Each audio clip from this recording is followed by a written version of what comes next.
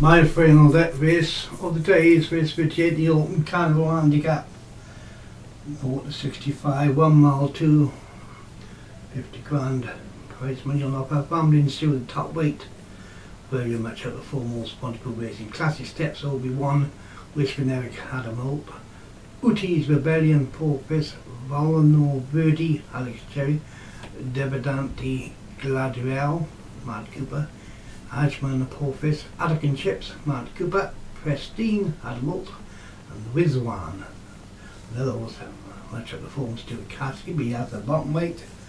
The bottom weight is rated 30, that's Rizwan. The top weight is 65, Rumbling Still, and they're off and waiting for them to sort themselves out. And as we report, Classic Steps might come through Obi-Wan and Series Joe, the trainer, and he does so. The Americans can make a good fast pace of the race. Leads by a couple of Volano Verdi in second. Archman in third, then Pristine. He finished the day. Martin's gone off to Japan and Kyoto for the shoestring down there. He'll finish off the day for you with his Robert Tones. Classic Steps. There's a couple of clear Volano Verdi. Archman in third, then Pristine, Whispering Eric, Grumbling Seal, Rizwan. Then behind Rizwan, Debadan Gladiel, Uti's Rebellion, Attica Chips. Sorry Matt Cooper, I hope that also yours, Debadan Gladiel, doesn't get in the finish, because it's going to be a tight finish every day, so I got a lot of trouble.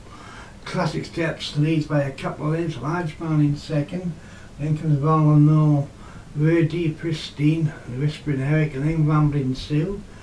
There's still no making up for it, because that includes Dabadant Gladiel, Uti's Rebellion, Rizwan, has dropped back now to the rear and has been passed by Attica Chips on the inside.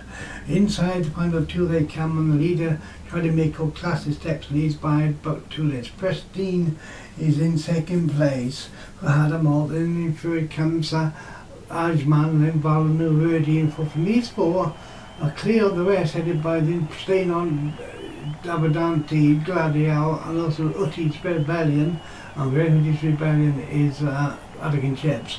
They're now well towards the line to go, and he's made all so far, and he's going to win Classic Steps by a length and a half, and quite well in the end. Archman in second.